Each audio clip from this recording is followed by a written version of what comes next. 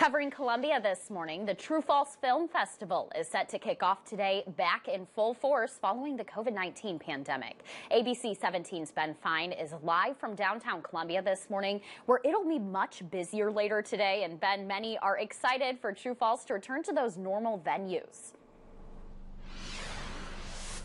Molly, organizers, officials, and especially attendees are all very happy to see the festival return to downtown Columbia after it was held outside at Stevens Lake Park last year due to the ongoing COVID-19 pandemic. Now, ABC 17's Hannah Falcon spoke with businesses earlier this week who told us the festival helps fill an entertainment and tourism gap in between big University of Missouri events in Columbia.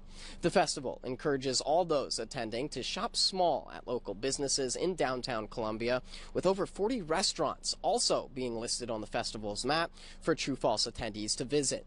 During a normal year, organizers can expect about 15,000 people to come to the festival, with the event typically bringing in millions of dollars. Organizers are hoping to see those numbers this year after expecting only around 3,000 attendees at last year's festival.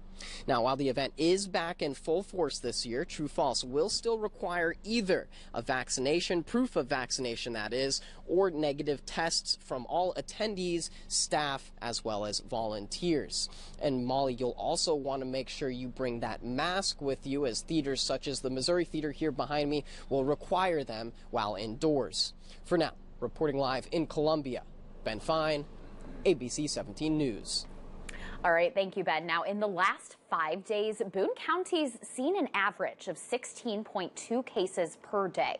When TrueFalse kicked off in May of last year, that was at 5.4 cases on average. However, the state health department says nearly 66% of people in the county have now initiated vaccinations against COVID-19, as compared to last year when they were not widely available.